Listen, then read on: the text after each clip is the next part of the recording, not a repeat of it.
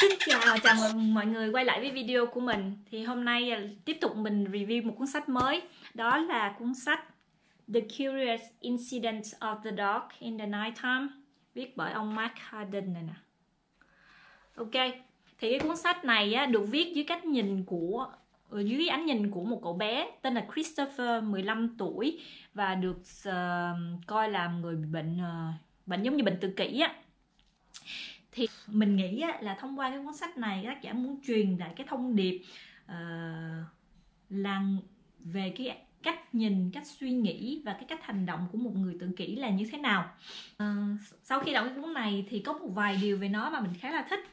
Thứ nhất là gì? Thứ nhất là nó có thể làm cho lúc đọc thì nó làm cho mình suy nghĩ về nhiều vấn đề, một vài vấn đề trong cuộc sống, một vài vấn đề trong xã hội.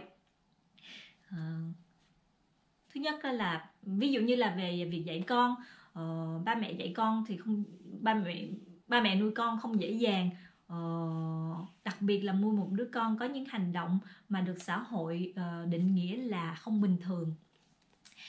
Đấy, rồi hoặc là cái việc định nghĩa của xã hội mình giữa bình thường và không bình thường, như thế nào là bình thường và như thế nào là không bình thường.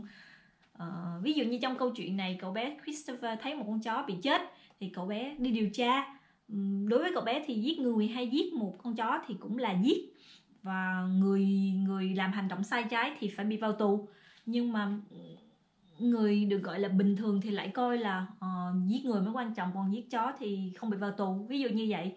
Thì nó làm cho mình suy nghĩ về cái việc như thế nào là bình thường, như thế nào là không bình thường. Không biết các bạn nghĩ thế nào. Thì đấy, đó là điều thứ nhất. Điều thứ hai mình thích là giống như mình nói hồi nãy, cái văn phong nó khá là đặc biệt.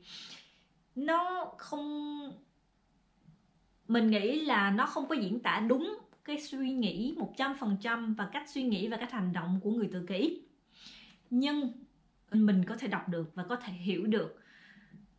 Còn nếu như mình nghĩ nếu mà 100% thì mình sẽ không hiểu được.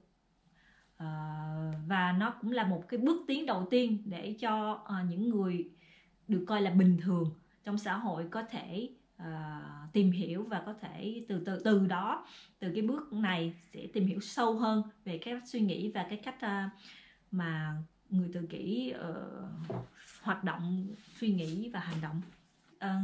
Điều thứ ba là mình muốn chia sẻ là trong cái quá trình mình chọn, làm thế nào mình chọn sách, là mình lên các cái blog chọn những cái cuốn sách mà mọi người khuyên nên đọc. Mình sẽ đọc, thứ nhất là sẽ đọc nó, xong sau đó sẽ có một cái cảm nhận riêng của bản thân về cuốn sách đó, xong sau đó mình mới đi đọc những cái review của mọi người về cuốn sách đó.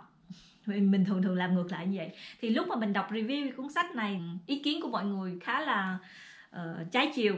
Có nhiều ý kiến trái chiều, tức là một bên thì nói cuốn sách này hay, mở mang ra một cái tầm nhìn mới về về người tự kỷ, để cho mọi người đọc hiểu được một chút bộ não của người tự kỷ hoạt động như thế nào.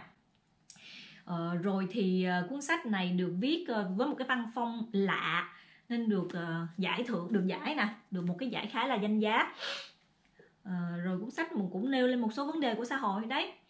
Một cái ý kiến, nhưng mà ý kiến trái chiều người ta không thích là gì? Là cái cuốn sách này có một vài người nói cũng được thôi, cũng nêu về tự kỷ nhưng mà nó cũng không chính xác lắm. Rồi cũng được thôi nhưng mà đâu có đáng được cái giải này đâu. Rồi thì sao nữa? Thì kiểu như cách văn phong viết nó kỳ quá,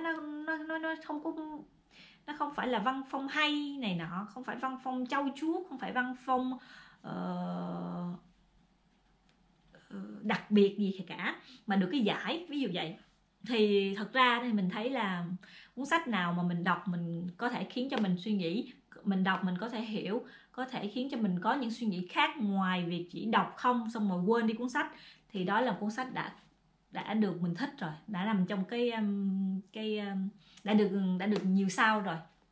Còn việc đánh giá về văn phong, về cách viết hành văn hay là việc này nọ thì để cho các nhà phê bình danh giá phê bình. Đối với mình thì mình khá thích là cuốn này. Nếu mọi người thích thì hãy mua đọc vậy nha. Xin chào, nhớ like và subscribe mình.